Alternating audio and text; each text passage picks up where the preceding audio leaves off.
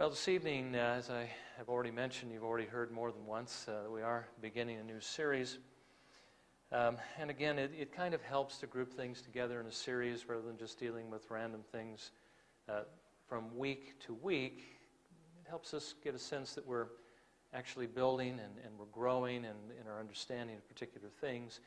And what we're going to be looking at least for quite some time, I think, because there's plenty of things that the Bible teaches that are not only foundational to Christianity, but also things that we as a denomination hold as particular things. And again, things we may have in common with many believers, but areas in which we differ.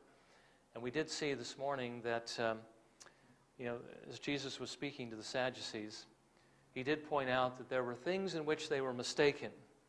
And the one thing in particular was marriage after the resurrection. Marriage doesn't go on. Marriage ends with death. And in the resurrection, we are like angels who neither marry nor are given in marriage, in that they were mistaken. But you can hold that belief, although mistakenly, it is an error, and still be a Christian. But there are other errors that are much more serious, and there was one in which Jesus said they were greatly mistaken. And that is in the fact they did not believe in life after death, they did not believe in the resurrection, they did not believe in spirits and so forth, although apparently they did believe in God. We must believe in the resurrection. That's one of the things that we have to believe in. So the point is, there are some things we cannot afford to reject or be in error in, otherwise we're not going to be believers, we're not going to be saved. But then there are many other things that we may be in error in that will hurt us in some way, but they will not disqualify us from the kingdom of heaven. We're going to be looking at things from both categories, and we're going to begin this evening at a good starting point, I think, and that is with the existence of God. Why do we believe that God exists? As over against, in this case, atheists and agnostics. Let's begin by reading a portion of the book of Romans, where Paul tells us quite plainly the evidence that God has given to us that he exists, that all men have, and that leaves everyone, absolutely everyone, without excuse.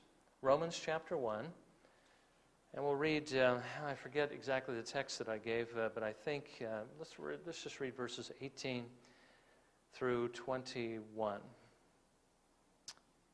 This is what Paul writes to the church at Rome. For the wrath of God is revealed from heaven against all ungodliness and unrighteousness of men who suppress the truth in unrighteousness, because that which is known about God is evident within them, for God made it evident to them. For since the creation of the world, his invisible attributes, his eternal power and divine nature have been clearly seen, being understood through what has been made, so that they are without excuse. For even though they knew God, they did not honor him as God or give thanks, but they became futile in their speculations, and their foolish heart was darkened. We'll go ahead and stop there, but what follows from that is a continual downward spiral, what it is that God does to those who reject the knowledge of God.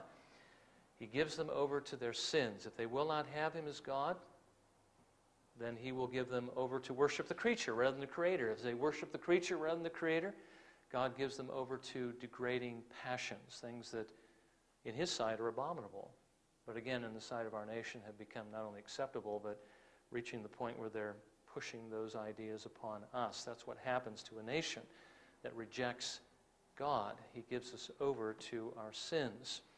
So it is important that we do not reject what we see of God in the creation, that we do not reject the God that we know from Scripture, but that we worship him and honor him as God.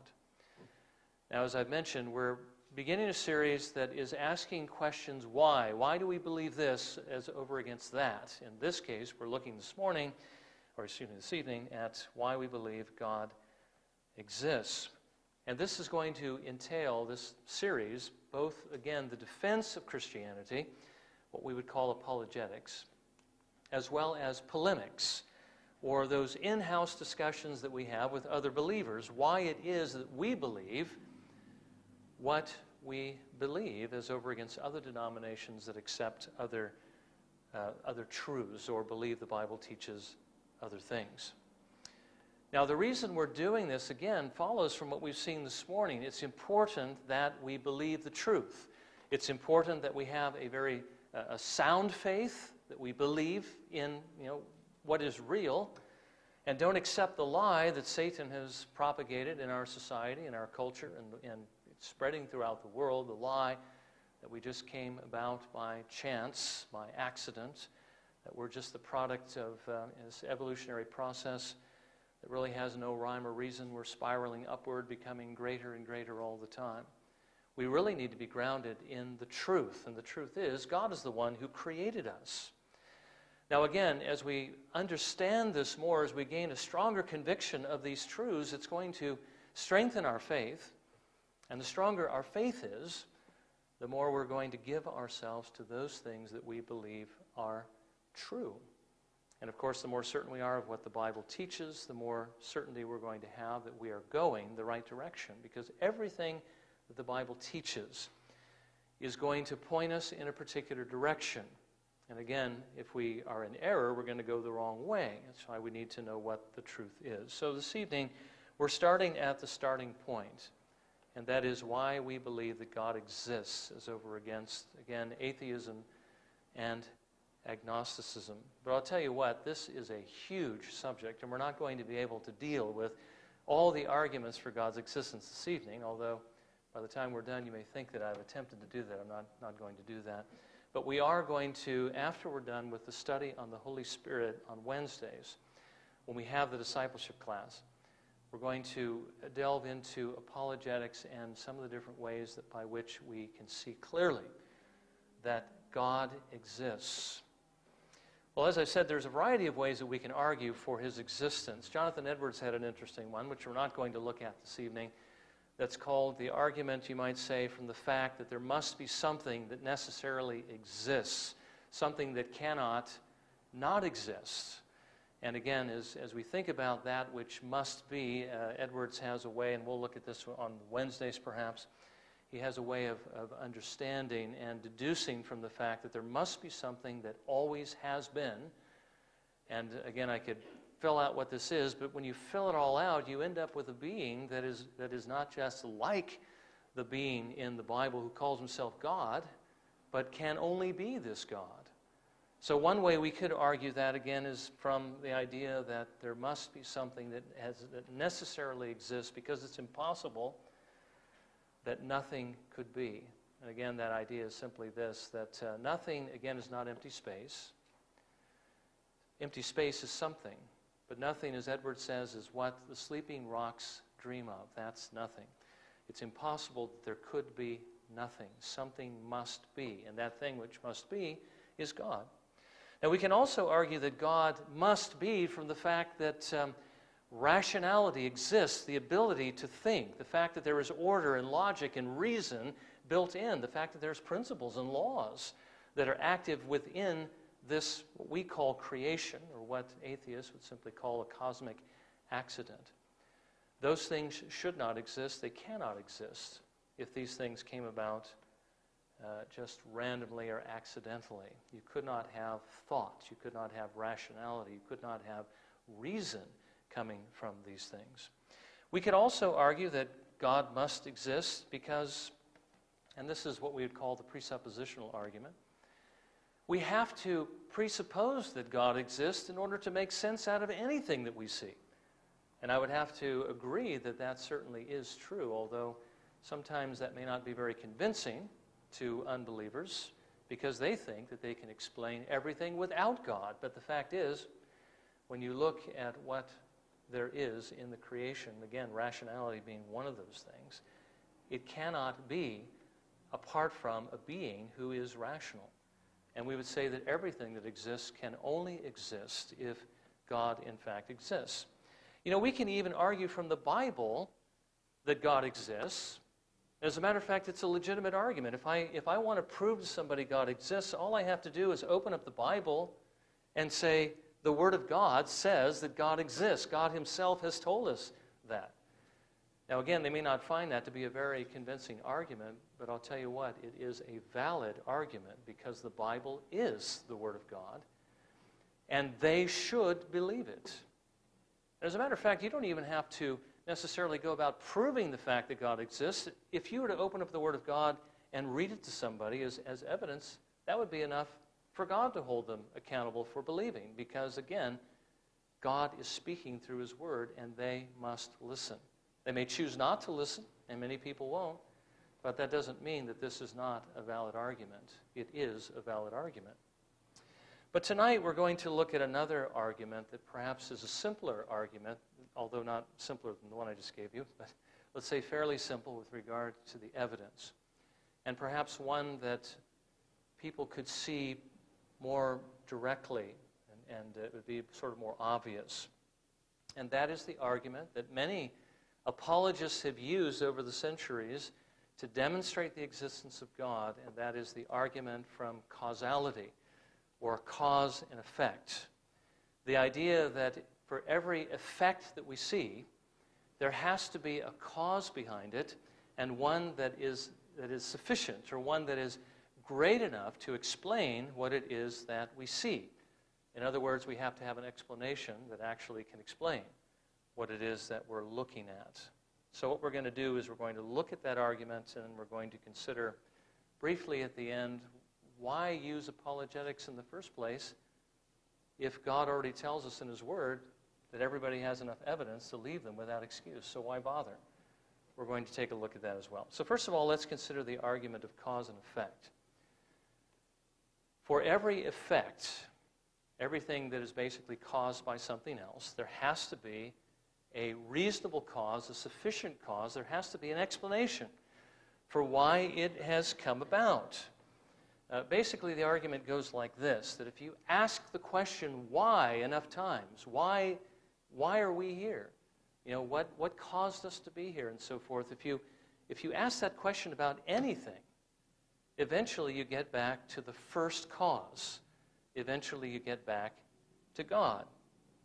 Now, again, if you were to ask an evolutionist, if they were to ask the question why, they think that they've found the answer in something which is an insufficient cause, something that isn't enough to explain. Now, we just want to use a couple of examples here as far as using their argument versus ours. Let's say you're walking along and you see a laptop. Somebody left their laptop on the grass or something in their park. And you ask yourself the question, well, let's see, how did that laptop get there?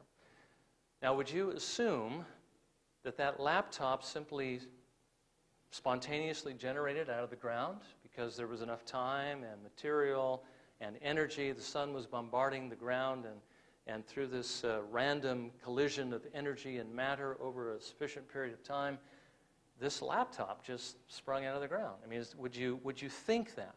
Well, that answer obviously would not explain the laptop, and I think you understand because it is not a sufficient reason for that laptop, because it doesn't explain many things about it.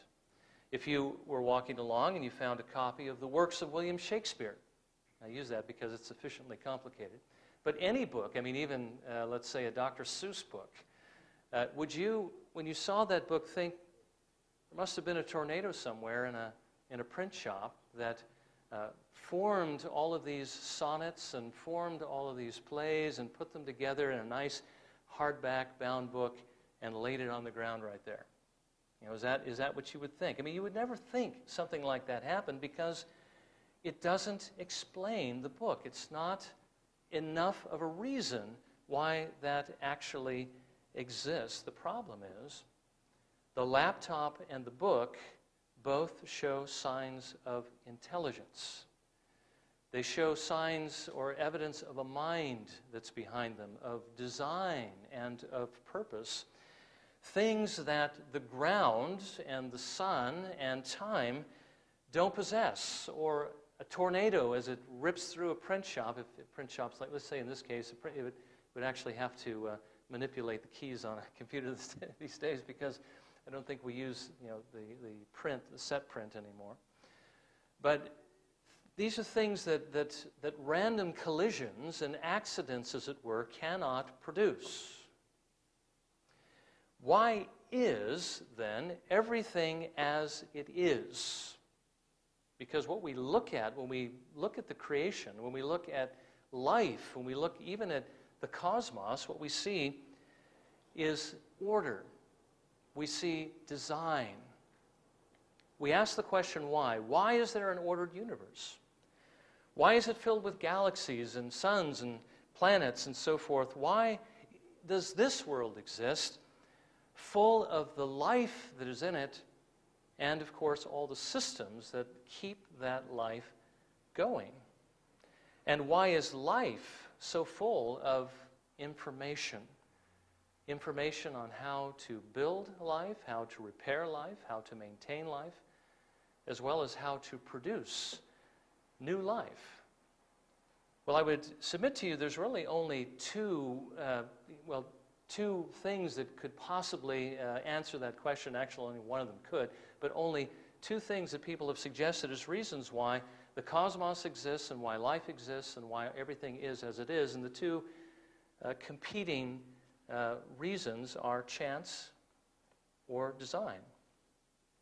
Now, you know that evolutionists champion chance. They believe in pre-existing material, pre-existing stuff that became unstable at some point in time. It exploded, and as it exploded outward, it virtually created everything that we see over a long period of time, this well-ordered universe. Now, I'd submit to you that that belief is essentially the same belief as believing that laptops can spring out of the ground, or that books can be printed, as it were, by a tornado running through a print shop or a bookshop or the places that make those things. That given enough time, with matter, energy, and time, you can explain anything. Anything can happen. That's basically what evolutionists believe.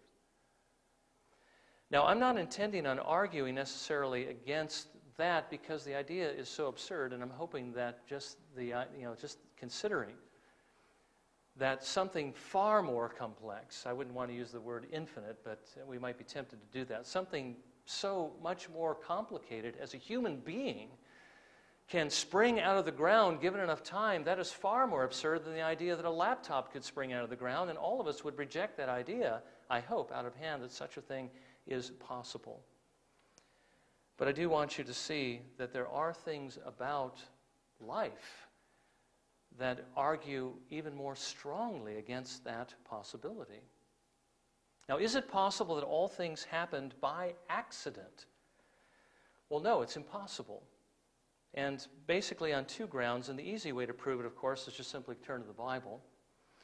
On biblical grounds, Paul tells us that God created all things. And he's made it apparent to everyone. There is evidence in creation, enough evidence to prove that God exists, the God of the Bible. So much evidence that Paul tells us that those who reject it are justly punished. They are justly judged by God for their rejection of that truth. They have no excuse. And as we see in Scripture, God judges them very severely. His wrath is being poured out every day against ungodliness and wickedness. And one of the ways in which it's done is by God giving them over to their sins.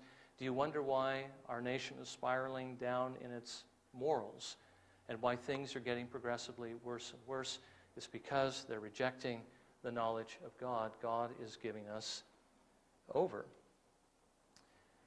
They see it, but Paul says they try to cover over it. They try to suppress it because of their sinfulness. It's there, but they are blinding themselves to it because of their sinfulness.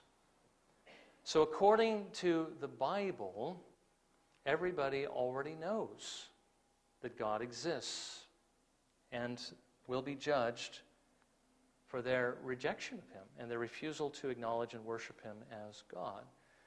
So this, again, is one of the reasons why we believe that all things did not happen accidentally. God's already given to us an argument that can't really be overcome by anyone, and God will not accept any arguments against it. But secondly, the evidence itself is overwhelming. Paul here is speaking about evidence. Well, what is that evidence? So the evidence is that of design, of intelligence, of power, and of wisdom on a cosmic scale, all the way down to a microscopic scale. The creation speaks of infinite wisdom, the wisdom behind the making of all the things that God has, putting them all together in systems that work and sustaining them from day to day. And of course, also, when you consider the vastness of the creation, the infinite power that is necessary, because only infinite power could create and arrange and sustain not only this world, but the galaxies we see, as well as what's going on in the human cell, and even within the atom. And some scientists believe that it goes even deeper than that, that even the particles, I guess you'd call them subatomic particles, that atoms are made of, the electrons, protons, and neutrons, that even those things are just simply smaller particles that are also orbiting quickly. And who knows, if you break it all down, just how far it goes. Again, everything speaks of design. Now, what I'd like to do is just consider one argument that demonstrates design that eliminates the possibility that matter and energy and time could have actually produced what we see now. Now, as I've said, we could pick any system that God has created, and probably on any scale to make this argument, to see His power, to see His wisdom, and to see His glory. The whole creation speaks of it. Again, one of the biology teachers I had said that in the past it used to be the cure for atheism was simply to go outside your house and look around. Immediately it would be cured. But now, because of the arguments that evolutionists put out, people walk outside and they look around and they say, where is God? Arguments can be very powerful. Sinful hearts will embrace them. But again, everything that God has created speaks volumes of the fact that He exists. If you just go outside and look around with your eyes open at what you see, and you ask that question, why are things as they are? How did these things come about? Then you will see what Paul is talking about. Now, since the Lord has really blessed us with more in the present day than just simply the ability to go outside and look at the trees. I mean, as I'm talking, I'm looking at, the trees with the leaves blowing in the wind and so forth. I mean, it might take a little while to come, if you ask those questions, getting all the way back to God. But there are things that we have discovered over the years, that scientists have discovered, that make the arguments so powerful and so clear. And I wanted to give you what I thought was perhaps one of the clearest and most powerful arguments. And that is simply the argument of information. Information is what is necessary for life to exist. Information is something that we are loaded with. We have it encoded on our DNA, and every living creature has that information built into them, at least the information to build what it is that particular thing happens to be. The DNA contains the blueprints to build life. Now, the DNA molecule contains all the information that is necessary to build everything that is in your body, to build all of those systems, and to make them work properly if that information isn't too terribly corrupted. I mean, it's able to build the brain and the nervous system that basically controls everything that's going on within the body. It has the information to build your lungs and your circulatory system, to be able to take food, as it were, or fuel and oxygen and so forth into the cell and bring those things in there, as well as to take the things out, the waste products, and carry them away. It has the blueprints to build your digestive system that is able to digest food, to get that fuel for your cells to run on. It has the blueprints to your skeletal system, which is basically the structure on which all of these systems are going to hang and be supported. It has the blueprints for your muscular system that gives you the ability to move around.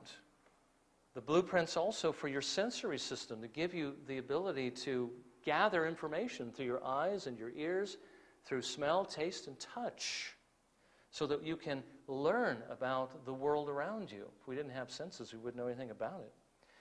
The DNA contains all the information that is necessary to build and maintain all of these systems that are going on in your body, down to what's going on in the very cells that all of your organs are made of.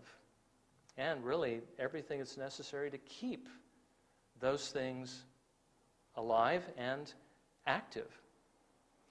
Now, I remember when I was in college, just the idea that, I don't know if you've seen any of the Wilder Smith videos, I think some of the, I forget whether they're Moody videos, they might be, but the idea of this information. There is so much information on the DNA molecule, enough to fill, I believe he said, it was, well, be the same way either way, but let's say 1,000 volumes of 500 pages each of complex chemical reactions necessary to build a human being.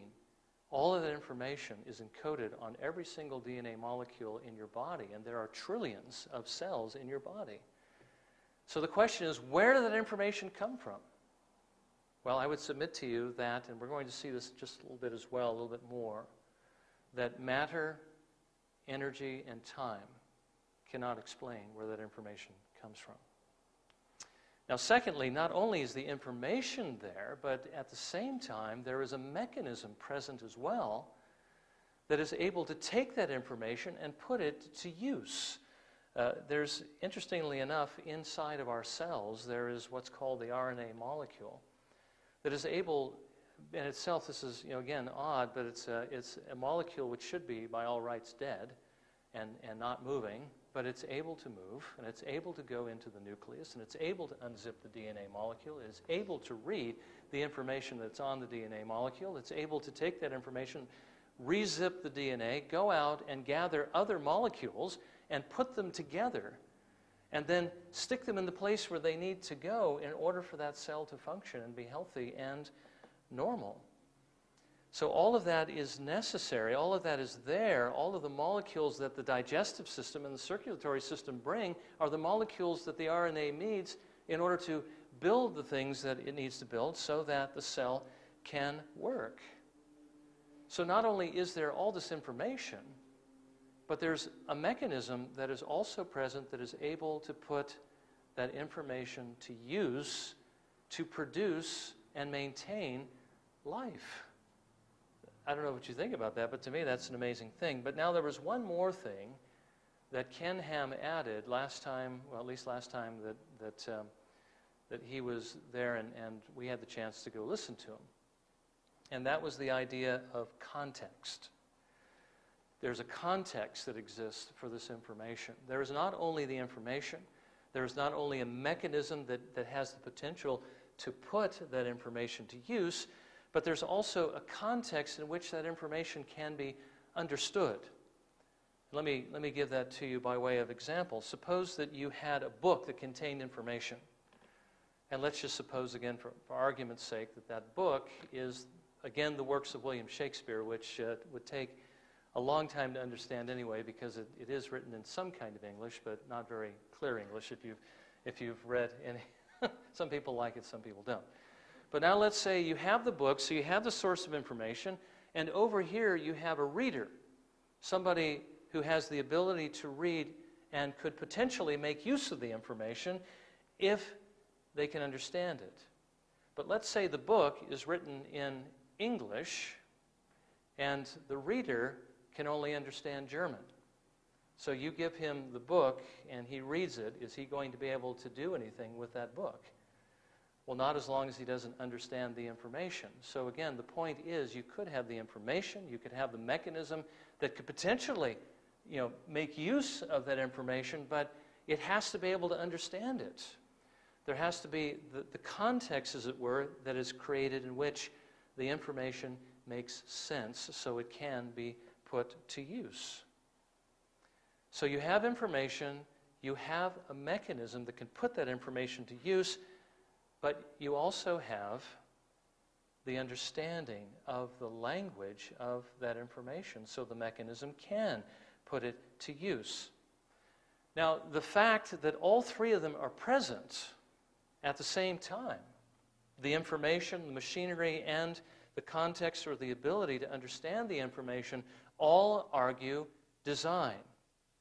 Now, any one of the three could do it, because you can't explain how any one of those three exists in an evolutionary worldview. None of them can be explained by matter, time, and energy, by random chance. But how much more when you find all three of these things together at the same time, making life possible? Again, this argues design, and design argues designer. And a design that is this intricate and elaborate argues tremendous intelligence, wisdom, and power. And if we include in that the fact that the universe also, displays design and symmetry. I was having a conversation this afternoon at lunch. I think it might have been with Joshua Daniel. But I remember when Dr. Hartnett came here, who is, I think, is like a PhD in astrophysics, and he works for Creation Ministries International. He was telling us how, as they photograph and examine, the universe in this direction and that direction, and down, and they built this 3D model of the universe from what they've been able to gather. And as they look at the universe and all the galaxies and so forth that are in it, they built this model that shows basically that the universe is symmetrical, that the universe is not only that, but it from what they can gather, the Earth is, I think he said, just about at the very center of this whole symmetry. It just, in other words, the point he was trying to make was the fact that the universe shows design. I think we understand that, of course. But science shows that this design that the designer has created is also created on a cosmic scale. And what kind of power, what kind of intelligence, what kind of wisdom is necessary to build a system that is that large? Now, if we can't deduce from the fact that we have this information, this mechanism, and this context for life to exist, that the cause behind it is an infinite wisdom, intelligence, and power, we certainly have to conclude that when we consider the universe as a whole. Now, again, that's just one argument. We need to remember there are other things, too, that exist within man that would require an explanation beyond what even the things that we're aware of can explain, such as why is man able to reason? Why is he able to learn? Why is he able to love and hate? Why is he able to make moral choices? Why does he have purpose in life? Even the organization we've been talking about and the life that exists, the information, the mechanism, and so forth, doesn't explain those particular qualities or characteristics about a man. They can't be explained by the physical matter itself that makes up the brain or the body. There is something else in man, something that the Bible describes as immaterial, as a soul. And how do we account for that? If we don't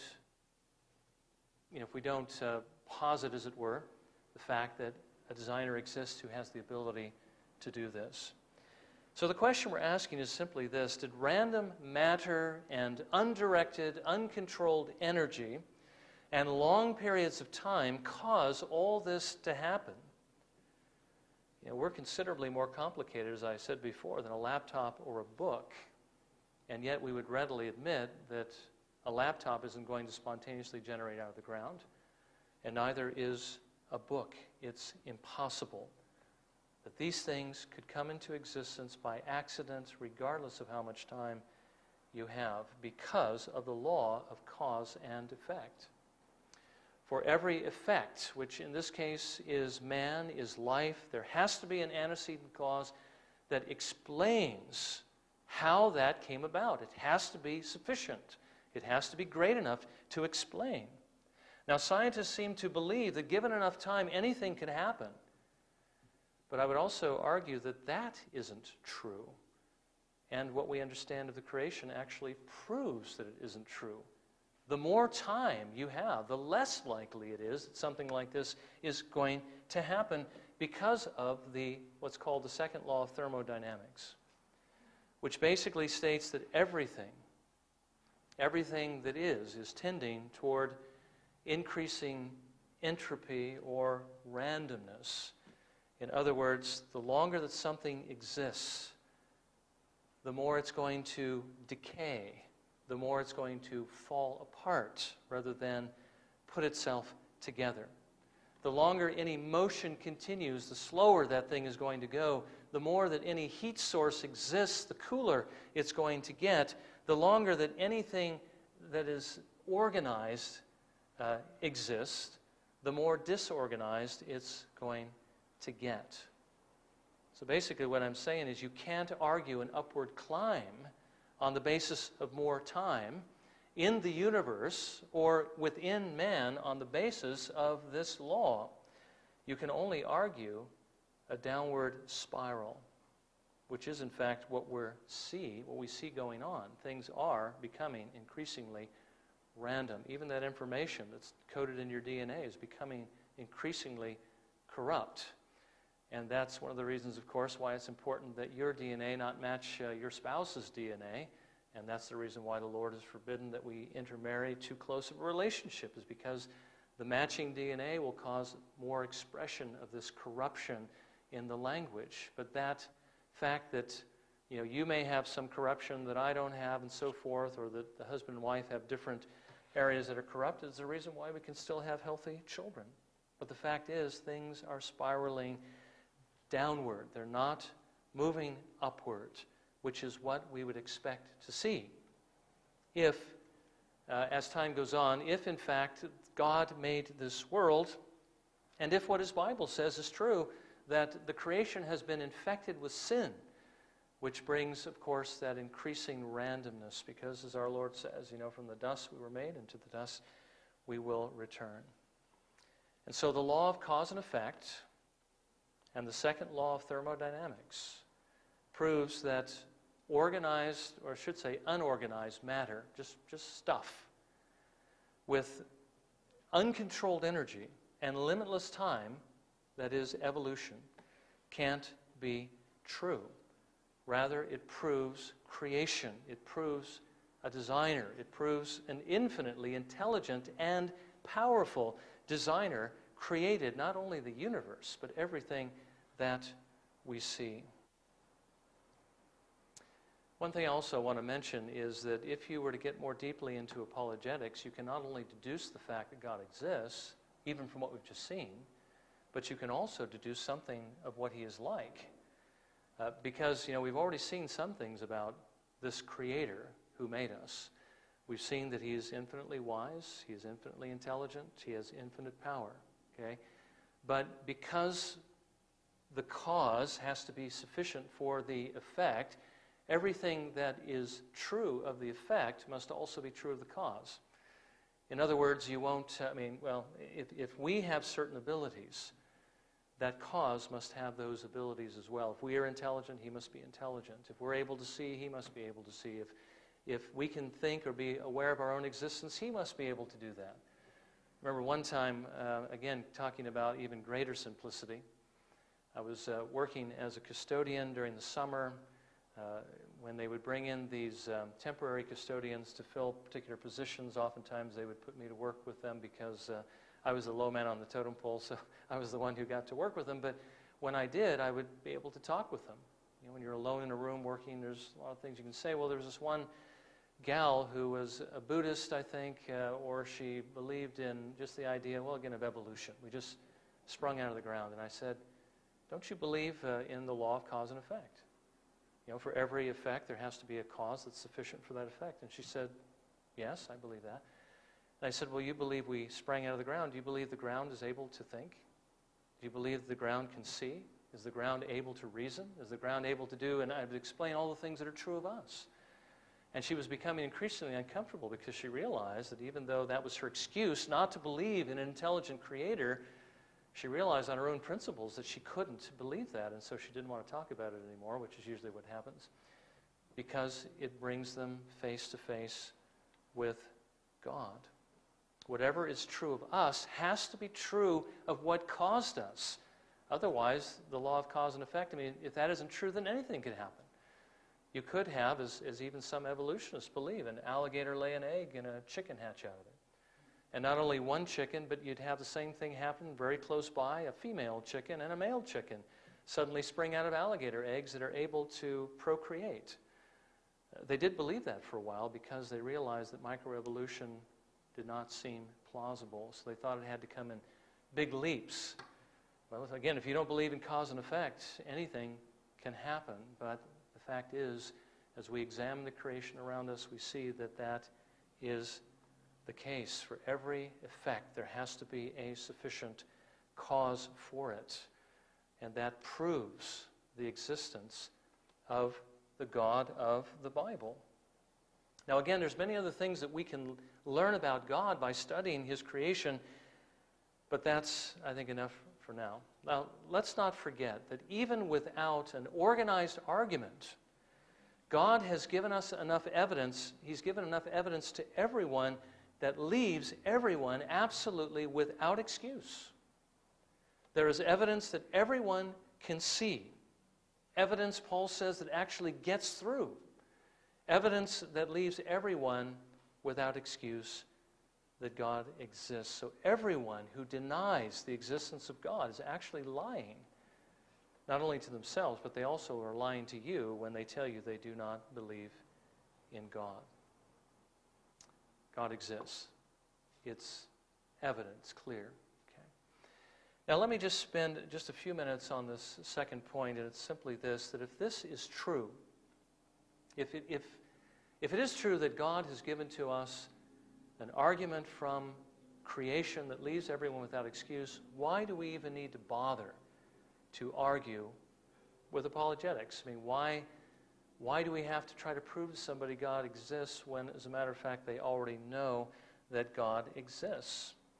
Well, on the one hand, you don't really have to. You don't have to prove it because, again, they already have enough evidence that God exists. All you really need to do is give them the gospel. I mean, the Lord has not really necessarily told you you need to prove His existence or prove that the Bible is His Word. Before you use it, you can just simply use it. Simply give them the gospel. And the Lord can convince them, and the Lord can convert them. But on the other hand, we do need to realize that God does, in fact, often use arguments. He's the one who actually gave us the arguments in creation, which means that He obviously has a purpose for that evidence, and that obviously is to leave man without excuse. Now, unbelievers work overtime to try to build a wall of arguments against the knowledge of God so that they will not have to face God. I think we know that's true. I mean, we even do it in our sinfulness. If we want to do something, we'll come up with reasons why we can do it, and it's okay. And then for Christians, of course, the Lord will later bring us to repentance. Well, the unbeliever does it, and he does it all the time. As a matter of fact, the greatest intellects that God has ever gifted unconverted man, they will use that intellect to tear down the knowledge of God so that they can live with themselves. There was a brilliant man by the name, I think it was Bertrand Russell, who wrote a book, Why I Am Not Christian. He was using the reasoning power God had given to him and a superior reasoning intellect, although a sinful one, to try to prove God didn't exist. There's others today who have devoted their whole lives to doing this. I think Richard Dawkins is one who was, I believe, a professor in a university who decided to take up the gauntlet to try to destroy all religion so he could set people free from the tyranny of religion so they wouldn't be doing the things he thought were the cause of all the evil in the world. And he would include Christianity in that as well as anything else. He said, well, most of the battles that have been fought over religious principles. If we just get rid of religion, I think John Lennon had some kind of a similar view. If we just forget there's a heaven and a hell, just pretend it doesn't exist, and let's just live for today and everybody love one another. Religion is really at the center of all this. Well, again, people have reasons, unbelievers have reasons why they want to try to tear down the knowledge of God. And so they build up all these walls of argumentation to try to cover over the knowledge of God. So why use apologetics? Well, apologetics has the ability to take the arguments that God has given to us in creation and to make them more powerful, to knock down those walls and to uncover what the unbeliever has covered. and to bring a person face to face with God. We even see in Scriptures that that is what sometimes the apostles would do when they were preaching the gospel to a group of Greeks who didn't have that background in religion that the Jews had. For instance, Paul and Barnabas in Lystra, to buttress their arguments for the existence of God, pointed to God's providential care and pointed also to his ordering of history in Acts 14:16 through 17. In the generations gone by, he permitted all the nations to go their own ways, and yet he did not leave himself without witness, in that he did good and gave you rains from heaven and fruitful seasons, satisfying your hearts with food and gladness. Paul is pointing to natural revelation and God's kindness in nature to show that God exists. He did not leave himself without witness. So the apostles used arguments. We can use arguments to make, as it were, that revelation of God which the unbeliever has tried to cover over, to make it more evident, to make it more powerful, to make it more pointed. Something like taking a blunt bar and sharpening it to a spear and then using it in that way. So there is a purpose for apologetics, even though God already has given us enough evidence to leave everyone without excuse. Now, in closing, let me just simply apply this in two ways. The first one is this. Not everybody here has necessarily made profession of faith, and there may be a variety of reasons for that, or has publicly owned Jesus Christ, or even confessed Christ to other people. In other words, some maybe here this evening who, for one reason or another, maybe aren't fully convinced that God exists, and maybe you have some arguments that you've built up that you're using as an excuse not to believe in God. Well, if the Lord this evening may have broken perhaps that wall down, or perhaps even popped a hole in that wall, allowing some light to shine through, I would just encourage you not to try to plaster that hole up or to rebuild that wall. The Lord has a reason for this evidence, and he has a reason for even somebody standing here and giving you an argument for God's existence, and that reason is actually a good one. To open your eyes to the truth so that you might see it and acknowledge it while there is still time, to turn from your sinful unbelief and actually to trust in Jesus Christ as your Lord and Savior to save you from the judgment that will be yours if you don't turn from that sin.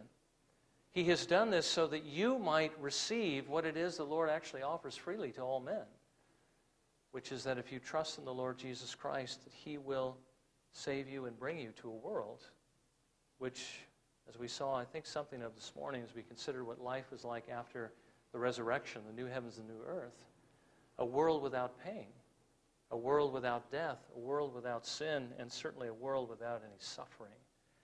The Lord has done this for a good reason, and it's a very gracious reason. And if he has done that for any of you this evening, then reach out to him in faith while you can still see, while your eyes are open, and trust in the Lord Jesus Christ, and he will save you. Now, for the rest of us who are already convinced of the fact of God's existence, the things we've looked at this evening can also help us. I don't know if you've ever been in a situation where things going on in the world, you've been out of the means of grace, you haven't been worshiping, you haven't been reading, you haven't been praying, you haven't been fellowshipping as you should.